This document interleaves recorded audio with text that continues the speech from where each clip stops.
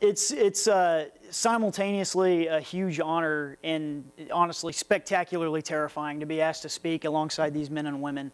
I mean, every one of them has more insight in their little pinky than I've got in my entire body. And, you know, I really just want to start out by saying, you know, this is 2020. This is a new decade. It's our decade. It's our 20s. That's kind of crazy. And it's the vision of, or it's the decade of perfect vision, the year of perfect vision. Not clear or focused vision, perfect. And that word carries a little bit of weight. How do we even hope to approach that standard? And so, you know, the answer is actually fairly simple, and it's hindsight. For those of you in the audience without foresight, hindsight also happens to be 2020. And I apologize for that joke. But I had to. It fit the theme so well. What I'm going to do is a little bit different. I'm going to give y'all a rapid-fire barrage of some of the most thought-provoking development design ideas that I've come across in my, you know, fairly short career so far. Think of this as like a lightning round. It's basically just meant to spur some ideas and some imagination for you guys as we move forward into this next decade. And so, really the last thing I want to say before I start that is that, you know, we all stand on the shoulders of giants, giants that step into the arena day after day, full of ideas, full of resolve, and often they fail spectacularly. We all fail spectacularly. Hindsight's a gift that they give to us. It comes to them at dear cost, but it's given to us freely.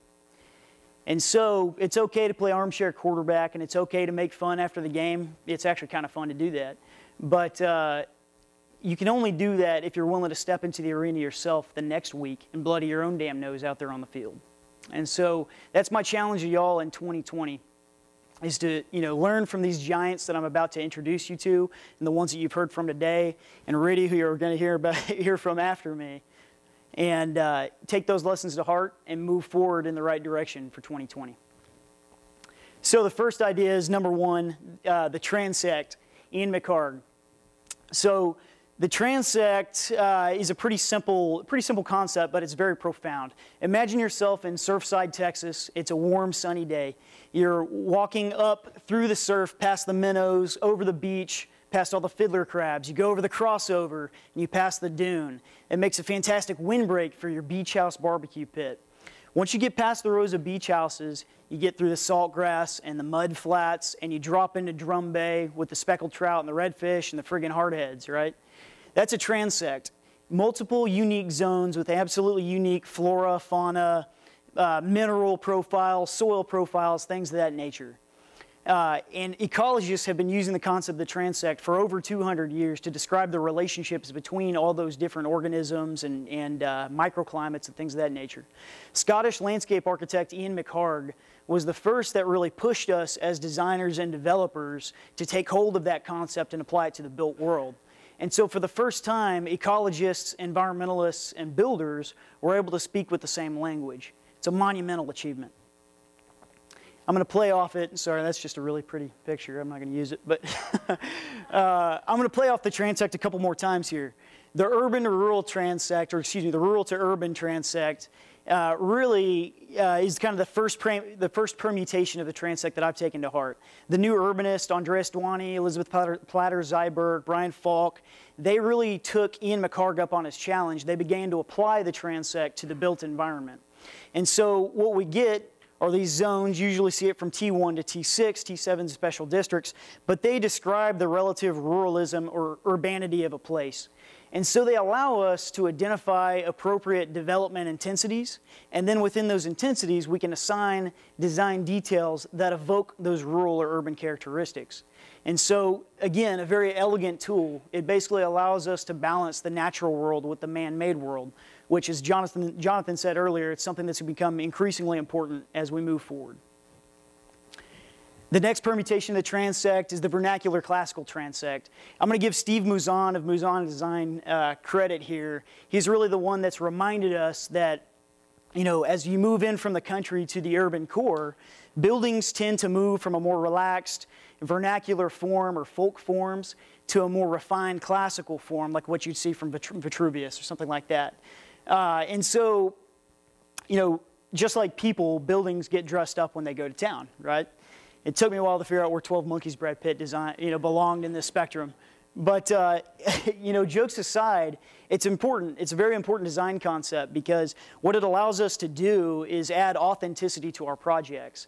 As you think about the spectrum of the transect from the urban core to the country, you can assign these folk or relaxed forms like your 1920s bungalows or whatever, and then also you can think about civic architecture like your churches. You know, this concept that buildings get dressed up when they go to town, that's as true of one-horse towns as it is of metropolises. You know, the former may just have that one church with the nice columns or whatever, but they're there. So start looking for them. Idea number 4, and this is my last transect, I promise, the private-public transect. A ton of us have fallen in love with Ross Chapin's book on pocket neighborhoods. These are basically, it's a classical development form. You used to see it. John Nolan designed these back prior to World War II. But they're clusters of homes or apartments that surround a common space, a common green. And they're fantastic at doing one thing, providing a sense of community, creating a sense of community. You can see that right there. I mean, who wouldn't want to sit out there and have a cup of coffee on that porch, watch the kids play? The problem with them is that your neighbors basically end up right on top of each other, right? There's very small side setbacks and things of that nature. And so Chapin and the designers of old that were doing these had a very particular problem that's really instructive or should be instructive to us. And that's, how do you balance a sense of community with a sense of privacy? And so if you can imagine our final transect today, pulled from the center of that common green up to your living room, you've got a space in that green that's 100% public space. It's meant to be littered with kids' toys and spur debate over pet waste, right? But as you get across the sidewalk, you start encountering these different layers of boundaries that lend your project, you know, additional levels of privacy without stamping out that sense of community. So you see you've got a 3-foot fence. You've got the shrubbery, you may have some dwarf trees, you've got an elevated crow's nest position with the porch, rails, balusters, the furniture, the front door, and eventually a shower curtain, right? Just kidding. Nobody's ever seen Psycho here, huh? So, although, you know, justifiably, we may want to put 50-foot setbacks or walls or even prison bars between us and our neighbors, there are other ways to accomplish earning a level of privacy or building a level of privacy into our projects without doing so. So we need to start thinking about that as we move forward. Idea number 5, no-go, slow-go, and go-go. It's a really, it's a simple concept, but again, these are all fairly profound, obviously. So this one's an Aggie's concept. This is Dr. Chris Mulder, who got his landscape architecture doctorate here, began it in 1978. He went back to South Africa. He was a former farmer and established, you know, a world-class design and development firm. It's fantastic work. What you see there is the master plan for the Crossways Farm Village. And so what this idea means basically is that, you know, once we've figured out how to design a project, we have to figure out where to build it. And Chris does this by using a technique that he calls sieve analysis. And he takes a master plan like that and begins to overlay all the critical information, hydrology, you know, geotechnical information, soil profiles, vegetation, etc. And in so doing, he identifies 3 different types of land. No-go land is left to be preserved. It's, think of it as your old growth forests or your wetlands and riparian areas, maybe historic sites. That's land that does not need to be touched, and what it offers your project is enduring value because that is an irreplaceable amenity that cannot be replicated by any of your competition. The second category, slow go, might be your prime farmland or critical view sheds, and that should be held as a development reserve. If you need to develop it, if it's, you know, absolutely vital to the success of the project, okay, maybe you can tap into it. But really, it should be put to a more low-intensity use, and in this project, that would be agriculture. And then finally, once you're done harvesting your pearls, then you can start looking at where are the places that really are begging for human habitation. And those are what we call go-go areas, right?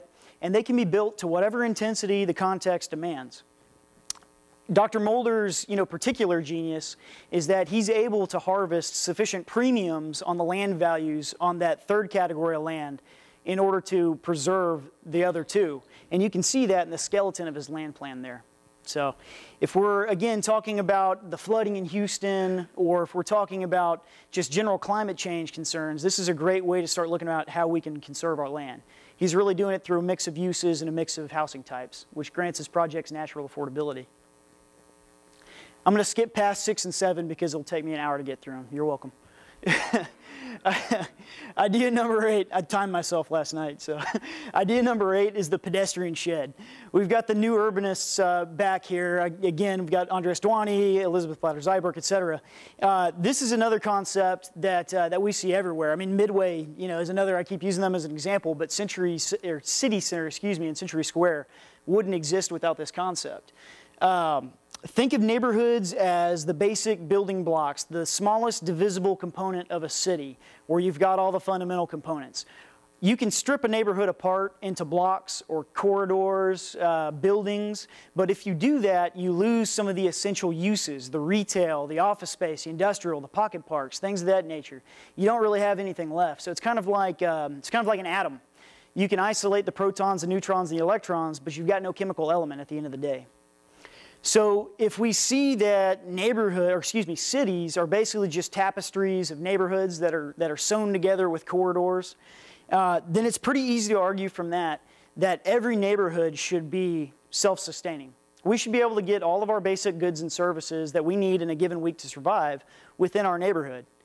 Why not? I mean, if the component DNA is flawed, then you can bet that the whole's in trouble, right?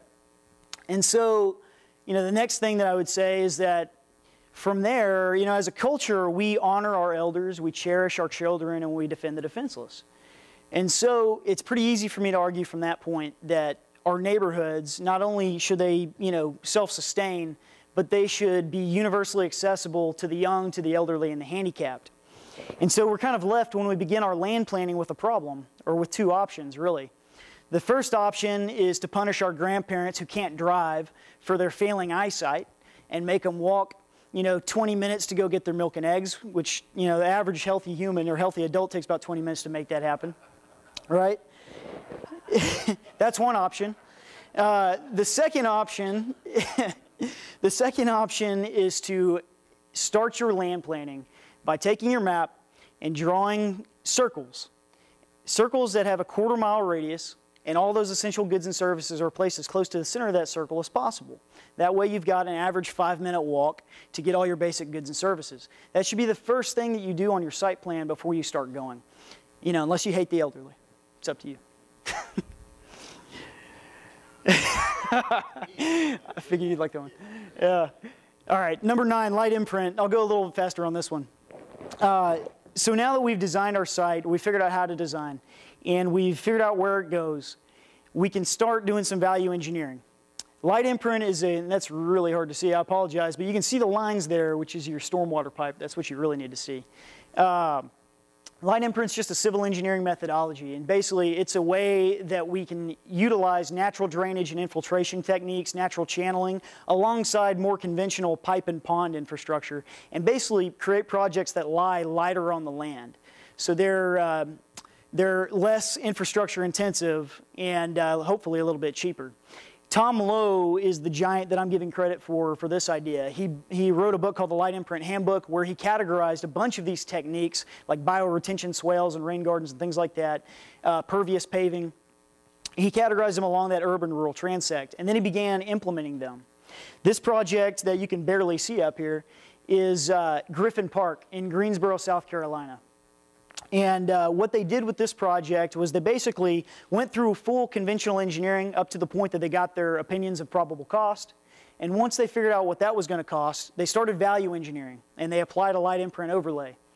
They went back to a traditional street classification, which led them to cut 2 feet off of the widths of all their pavement sections.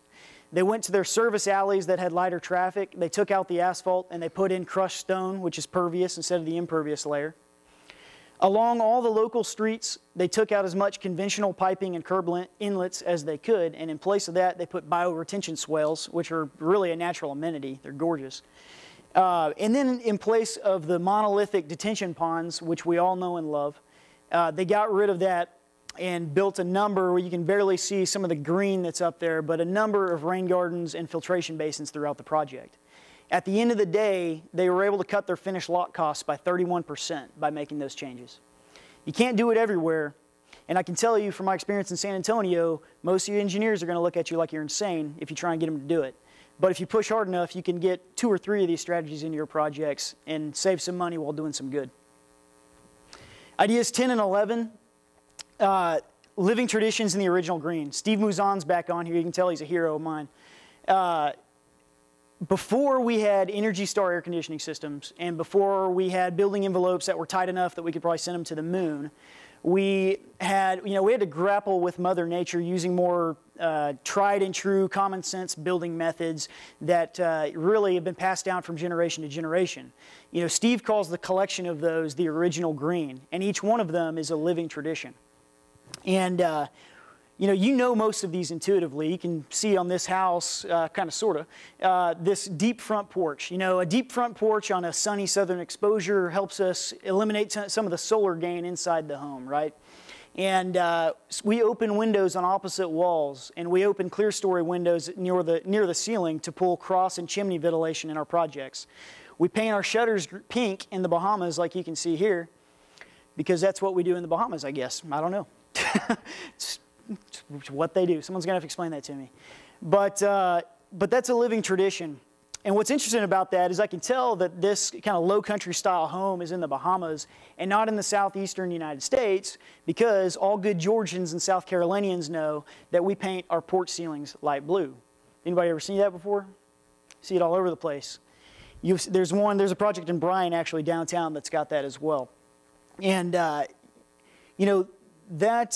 do we do that? Well, I think common wisdom is that it discourages spider webs, cobwebs, insects. They mistake it for the sky or whatever it is, right? But really, as you do your research on that, what you find out is that that blue is actually meant to scare away haints and boohags. Yeah. Gullas, the gullas of the low country use that blue because haints and boohags, as we all know, have a fear for water. So if you don't believe me, go walk around the older parts of Atlanta, the Chattahoochee foothills, and see how much blue window trim and blue ceilings you find. Those are living traditions. I didn't say they were all pragmatic, but the ones that are pragmatic really do help us, conserve electricity. They're common sense solutions to problems that are not just modern problems, they're universal problems. And what they can do for us today is they can take some of the effort off of Alexa's climate control system, right? If we do things right in the first place. Idea number 12 up here, it's really 10 for you guys, is the new ruralism. So, this returns us to Dr. Chris Mulder, who's been obviously a mentor of mine. This is the project that I'm going to go work on here once I leave. But the new ruralism obviously takes a cue from the new urbanist, the new urbanism. What Dr. Mulder and his team have done so far in the first 2 phases of this project are take classical agrarian forms, the hub and spoke pattern of the villages and the hamlets that most agricultural societies were based on. And they've applied modern technology, modern engineering, and modern sensibilities to the project. And so, for years and years, we have sought after this idea of the American pastoral. I mean, from Ebenezer Howard and the Garden Cities to the hippie communes of the 70s, right? We all want to get back to the land. Most of us get out on our kayaks or something like that, or go hike a trail on the weekends. It's something that we yearn for. And so what's really unique about this project, many developers have instituted pocket parks or community gardens and things like that, and those are all great. What's interesting about this project, what sets it apart, is that it is a true agrarian community. You've got multiple hubs of primarily residential spaces, but every one of those residents, including the local visitors and the local township of Thornhill, have got access to small-scale agriculture like hobby gardening, totally self-sufficient farming for your family. There's even an industrial dairy operation that's going on there. And this community, using that go-go, slow-go, no-go, criteria that we talked about earlier, it's laid out to maximize that land. So they're marching forward towards this idea of a modern agrarian society. Not that it's for everybody, but it is kind of the more underserved area of the rural to urban transect. And so I hope you guys will all come and check it out once it's all done. The last thing I'm going to say, is just, I just want to leave y'all with this quote from Buckminster Fuller. This guy, you know, this man is a genius, obviously. Most of you are probably familiar with him and don't even know it. I first encountered him when I was looking for, you know, Mickey Mouse with my parents when I was 3. And, you know, the geodesic dome, Spaceship Earth in Epcot, right? That was Buckminster Fuller. This quote in particular, and maybe it's because I just tend to be a free marketeer, but this quote in particular has always meant something specific to me when it comes to land development. And that is that, you know, we can't force people to build the world in our image or in the image that we want to see it in. All we can do is try and lead by example and try and build the world as we see it and hope that others are compelled to follow. And so that's your challenge as you guys step into the arena in 2020 and beyond. You know, plant your feet, square your hips, put up your fists, and give it hell. Thank you.